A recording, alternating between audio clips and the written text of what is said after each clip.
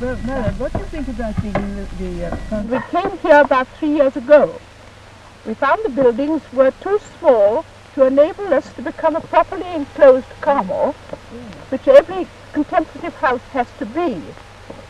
So we decided that as the cost of building is so extravagant too extravagant for us, that we must do it ourselves. So we undertook to do the choir, the sacristy, and the chapel. We're complete amateurs in building. What did you do? What was the most important? He's a local man, he's a master craftsman at building and stonemasonry and bricklaying and all that, and so he came along and showed us how to do it exactly. He built a little model wall for us to learn from.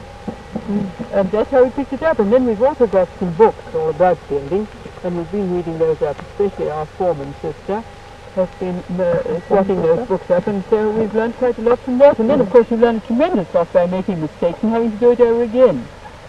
Will you tell us something about the method of working?